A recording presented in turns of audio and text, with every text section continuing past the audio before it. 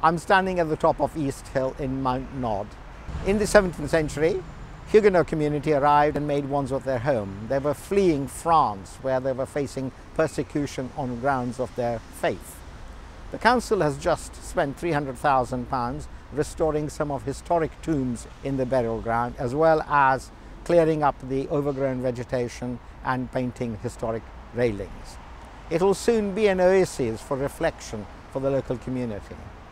This is a very important piece of Wandsworth's history because it marks Wandsworth's tradition of welcoming refugees fleeing persecution from all over the world.